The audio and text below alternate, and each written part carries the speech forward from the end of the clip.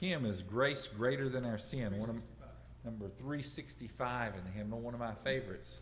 So as we stand and sing this hymn, I remind you that the altar is open for a time of prayer, a time for you to come and to talk to the real thing, to talk to the Jesus that indeed is your Savior, is your Lord, is your mediator, to talk to the one that freely gave himself as a ransom for you.